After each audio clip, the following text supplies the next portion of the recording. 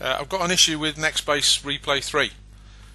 When I started up, it's showing me a map on the top right, and it's showing me the sensor display on the bottom.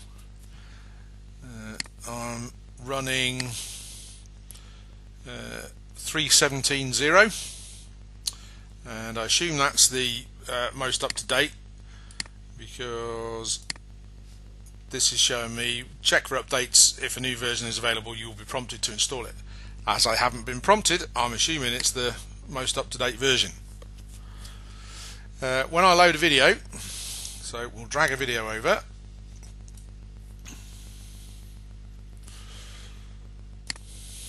click that, and as soon as you push play, sensors from the bottom disappear and the map from the top right disappears.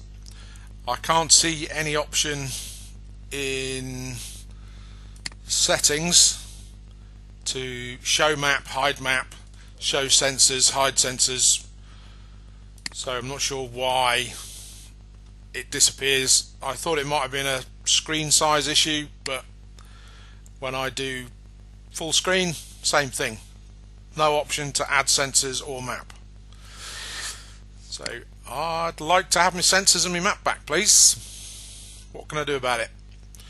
I'm currently using a NextBase 412GW, and it's the sticker on it says 172.104.166 NBD VR412GW.